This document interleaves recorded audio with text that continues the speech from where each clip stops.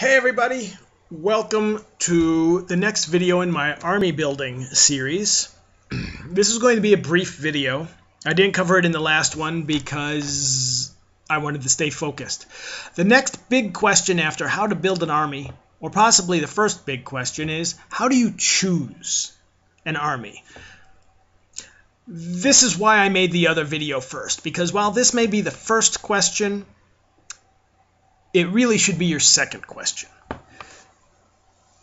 Because the way you choose an army is by determining which army best fits the strategies that you use, which is what I talk about in my first video. Pick a strategy, pick a tactic, use that tactic and the special rule that goes with that tactic, and make it the focus of all the units in your army.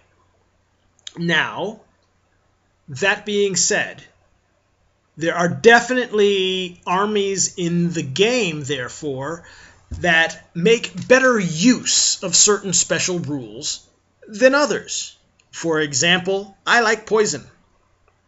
I think it's an just a great special rule. Well, there are basically two armies in the game which really make especially good use, that's what I'm trying to say, of the poison special rule. And that's going to be Tyranids and Dark Eldar. Okay, both of them, I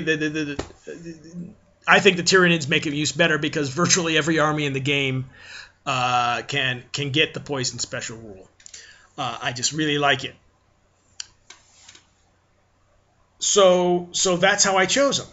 Well, that's one of the reasons, obviously. You can go say, I like the fluff, I like this, and that's perfectly fine. But you'll end up at some point in time possibly being faced with a dilemma, right? You really like Space Marines, the fluff in them, but oh, you really want a lightly armored, fast-moving army that can fly across the table.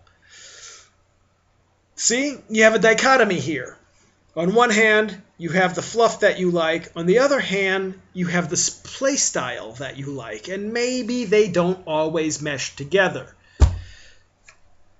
I think over the years, I found that players aren't really good at understanding that conflict. And so they get lost in the game. And quite honestly, the answer is don't play one army. I mean, if you're really into heavy competitive play, pick the army that's best for the tactic style that you like to use. And if you're into fun style play, who cares? Pick the army that you like. You know, I like Tyranids and Sisters of Battle. I mean, how much difference can you get between that? I like Sisters mostly for the fluff, but now I actually like them for the tactics. Because with the introduction of fortifications, the static defense army is now viable. In the decades that I've been playing this game, you could never really have a static defense army. Now you can. And I really think Sisters were designed with that in mind. Their new kind of codex that's only available in the Black Library. That's me. You know, I mean, in a 2,000-point game, one time I put down 2 Fortresses of Redemption, or as I renamed it, Fortress of Smeg-U. Because really, seriously, 2,000-point game, they're about 200 points, so I spent 400, maybe 450 points, and put them both down. I have this table corner, and I have this table corner, and you, come and try to take them away from me. You know, I've got 60 Sisters. Just regular battle sisters. I'm not even going into HQs and everything else. That sitting in each one.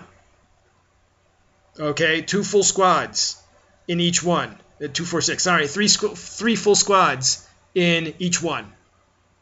Come get them.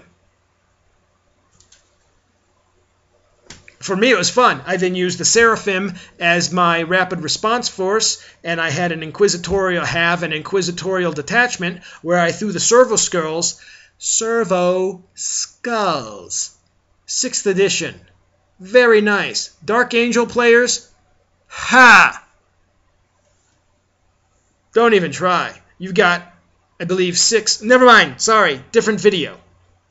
To get rid of the deep striking deviation and allow them go and take objectives and points and everything like that. But mostly I just held my 2 and then have people come to me. I also I just take the dedicated transports, even though they can't fit into them, and I just put them in front and say, boom, go ahead. You know, you go run through all of these, just, 5, 6 rhinos just sitting there, and then you got immolators and everything like that, just lined out in front of the 2 fortresses with the sisters behind those.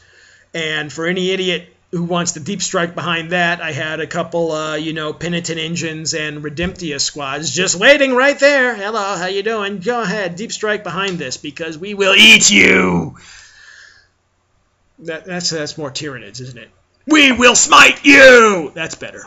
But that's how I play them, and I have no problem with that. Perfectly viable. Perfectly viable. It's just a different play style. So, really, I don't think there's any bad armies in the game. I really don't. And you can't even really, when you look at it this way, you can't even say there's bad units in the game. Okay, because how can you speak to every single strategy and tactic that an army list might be built around? The unit is based upon your strategy, what it can do and how it fits in. And without knowledge of that strategy, you can't judge the value of a unit. You can't judge its point cost. You can't judge anything about it, which somehow, however, most people have the magical ability to do, because they just rattle off point numbers, and somehow I've been able to judge whether it was good points or bad points, whether they're too costly or less costly, just generically speaking. And I'm like, wow, you've got a special insight to a game that I've never been able to develop then, because, I can only see how this unit would work depending upon if I wanted to build a strategy about it. And if you sit there and say this unit sucks, and I could say I could build an army list around this unit. I could look at the special rules in this unit, its capabilities, and design a tactic, a strategy that would be able to be used on an army-wide level that would make this unit workable under that situation. Why is that impossible? What unit couldn't you do that with? That's me. That's my take on the game. I'm definitely not saying, it's the only take on the game or the only opinion. It's mine. It works well for me, and it makes me a happy gamer, definitely. It makes me a happy gamer because every time a new codex comes out, I'm not disappointed. I'm not, wow, this sucks. I get to look at it and say, what's changed? What new army units? All right, I'm going to take that back. I did have a this sucks moment once, and that was the release of 3rd edition. Because the this sucks came from the I basically need twice as many models in my army. so yeah, it's very difficult to have a positive reaction to the concept of you have to buy twice as many models. You suddenly, my army went from being 17 to 25 models to being 50 to 60 models. And I'm like, well, crap, that's money. But that had nothing to do with strategy. Purely financial reasons.